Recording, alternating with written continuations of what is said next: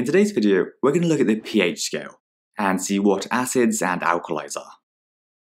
pH is really just a measure of how acidic or alkaline a solution is, and it's measured on a scale from 0 to 14, with low numbers being most acidic and high numbers being most alkaline. And if the substance is neutral, like pure water, then the pH would be 7, which is neither acidic nor alkaline. To give you some idea of what all of this means, the acid in your stomach, which helps you to kill bacteria, has a pH of around 2, while acid rain is around pH 4. Then for alkalis, washing up liquid has a pH of around 9, and the bleach we use to clean bathrooms has a pH of around 12. Be aware though, you don't have to remember these specific examples, they're just to give you some context.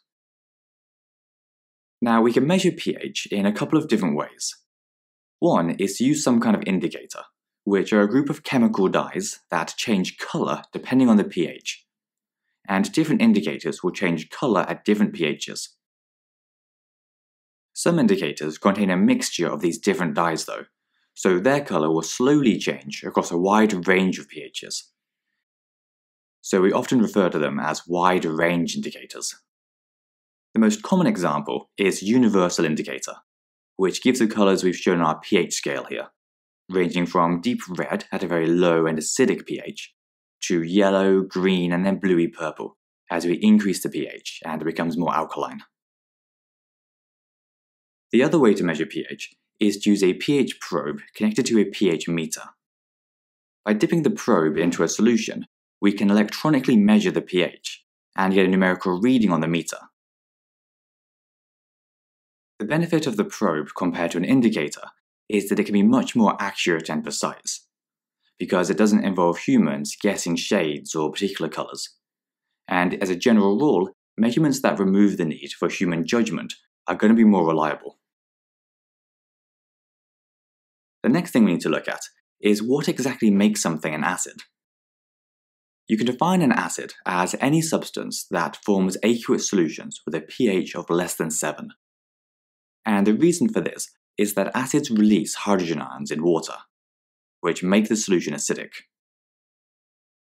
On the other side of the scale, we have bases, which we define as any substance with a pH greater than 7. Meanwhile, alkalis, which we mentioned before, are actually a subgroup of bases that are soluble in water. So we would say that an alkali is a base that dissolves in water to form a solution with a pH greater than 7. And these alkalis form OH- ions in water, which we call hydroxide ions. If we react an acid and a base together, then we get a neutralisation reaction, which will always produce a salt and water. For example, hydrochloric acid plus sodium hydroxide, which are the most common acid and base, will react to form sodium chloride, which is a salt, plus water. Another way to show these neutralisation reactions is in terms of hydrogen ions and hydroxide ions, where H+ from the acid and OH- from the base combine to form H2O. And because the acid and base have both been neutralised in these sorts of reactions, the pH of the products should be 7 because they're neutral. Before we finish, I just want to point out some of the common acids and bases that you'll come across in the course.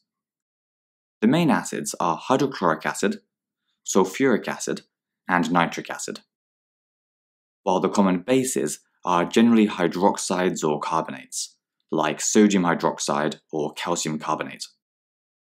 There are loads more, but it's definitely worth learning these few, as they crop up a lot.